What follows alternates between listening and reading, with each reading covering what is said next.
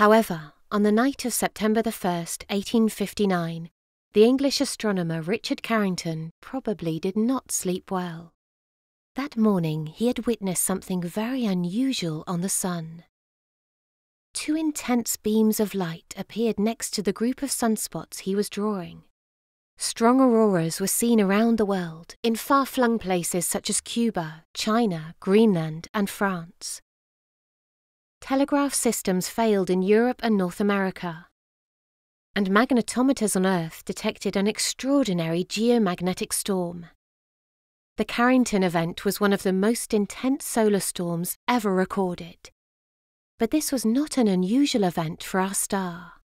Quite the opposite. The sun displays a whole